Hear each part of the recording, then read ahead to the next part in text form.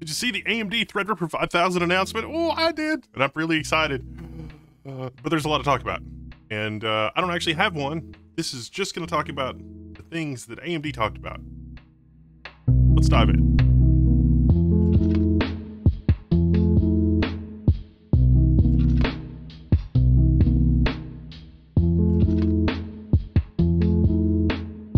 AMD Threadripper Pro. Now, we're hearing an announcement about Threadripper Pro, not Threadripper.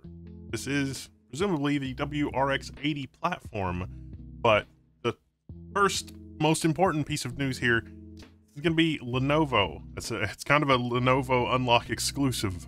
Just as when Threadripper Pro launched and it was part of a Lenovo workstation, that's the biggest news here.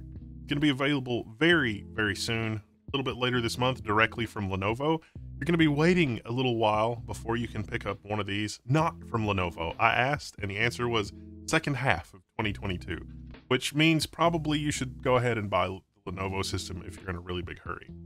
Now, I've been rocking a 32-core Threadripper system as my daily driver for, well, since they launched. And it was so good that I bought several more to use at the office with my own money. 32-core CPUs. And that turned out to be pretty prescient because then the prices went up because they're that good. They're that good for workstation parts. And Threadripper Pro, a 5000 series, I mean, we know what the performance is going to be because we know what those Zen 3 cores are going to be because, you know, I've built those server workstations, the SWORKstations, based around Milan server CPUs. But this is a truly a workstation part. There's no fooling around. I mean, if you look at the really nice motherboards that I reviewed, I tried to get my hands on the Super Micro, but knew I canceled my order. I'm still waiting on that. But I also had the Gigabyte and Asus WRX80 motherboards that were fabulous, fabulous motherboards with tons of PCIe slots using all 128 lanes. That's no different here. AMD's talking about their performance uplift in artificial intelligence, visual production standards, generative design adoption, and aging infrastructure like failure prediction. We've had some bridges collapse because we might have repurposed some money from road maintenance to green initiatives, and then the bridges were like, okay, let's just, you know, fall and not really do anything.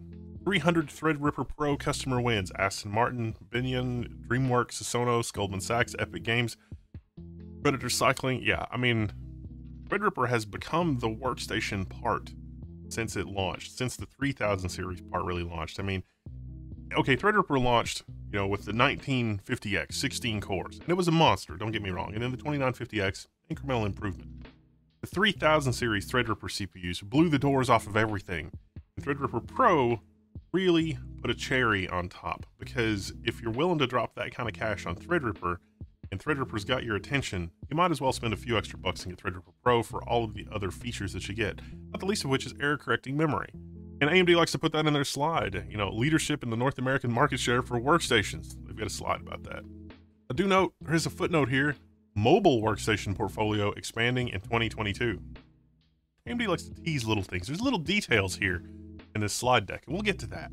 AMD's got this slide up to 67% lower power per core, up to 39% faster rendering, 2x better performance to power ratio. That's comparing a 5995WX, that's a 64-core monster, to two Xeon Platinum 8280 processors. Well, now the 8380 is what's current, and the 8380 is a substantial performance improvement over the 8280. It's going to be interesting to see how this stacks up to the 8380 once I get my hands on it.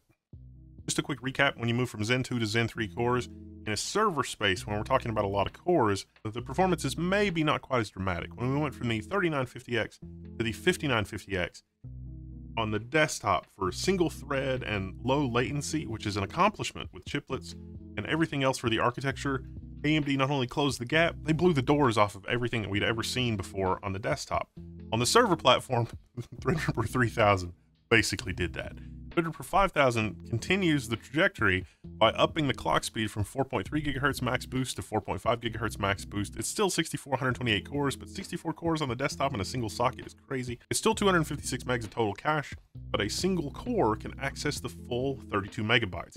As we saw on our Milan testing, you have some of those Milan CPUs that are 16, 24 to 32 cores, but they still have all of that cache. And so you end up with a CPU that has oodles and oodles of L3 cache.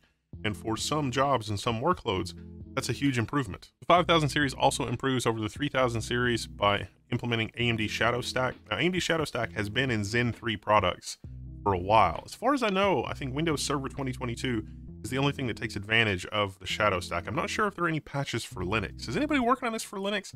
I would love to connect with you. Maybe we can chat and do a video if you'd love to come and do a video, or maybe we can do a write-up.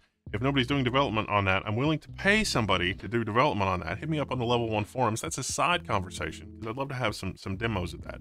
But Shadow Stack has been there since Zen 3 launched in other products. So this is available on Milan, and this is available on the Zen 3 Pro desktop CPUs. Probably pretty much every Zen 3 CPU. I asked AMD for clarification on that, and they said, no, it should work on pretty much all Zen 3, but we're doing some homework to try to figure out the particulars. What Shadow Stack is it's a second copy of the stack. So if there's some kind of processor vulnerability that takes advantage of stack manipulation, we may be able to detect that using the Shadow Stack. But I'm not sure if that raises an exception or how that's implemented, or if it depends on the operating system to implement it. It seems like Microsoft is saying that that's implemented in Server 2022. At least I found a couple references to it. Still looking into that.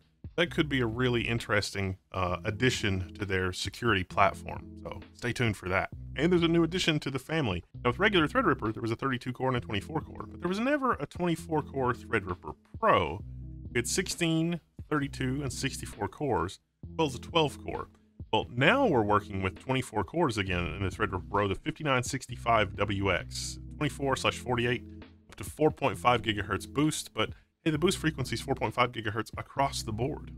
That really is just bananas. And the 3945X with 12 cores has a base clock of 4.1 gigahertz. Remember Milan, the best you can hope for in the most expensive Milans is a 4.0 boost. Most of the time it's 3.35. You can get 4.1 boost on the wacky 8-core Milan part, which is 32 megs of cache per core. Like it's 8 chiplets with only 1 core active on each chiplet. And here we have a 12-core monster, 280 watt, 4.5 gigahertz.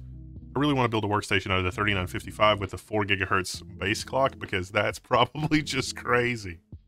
4 gigahertz boost clock? That's crazy.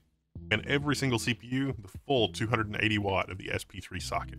AMD shared a slide with us that is the performance uplift in Autodesk Maya. No doubt this is a best case scenario for the AMD platform, but 30 to 50% better versus a Xeon W3335. That's pretty impressive. I'm also noticing that AMD is noticing the segmentation in their various workload markets. So software compiling and AI training and oil and gas exploration, what's the geometry of those kinds of workloads? So is this really instructions per clock? Is it really core count? Is it really memory bandwidth? Is it platform expandability that really helps this? And so you see that with this little chart that they put together. Platform expandability could include things like PCIe lanes for FPGAs or other accelerators, or it could include, the ability to have more memory per socket, 2 terabytes. It could include a whole bunch of things around the whole geometry of the platform. But clearly, a lot of these jobs benefit from higher clocks and higher core counts and higher instructions per clock.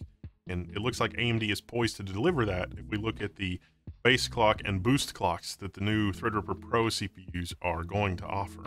Compilation is something that we're really interested in. A lot of people on the forum are always asking about this job or that job. Well, Chromium and Unreal Engine, up to 40 and 37% faster respectively versus the Xeon W3375. A lot of the time, these compile benchmarks ultimately are cache benchmarks. So the faster you can feed the processor, the more compiles per unit time you'll get.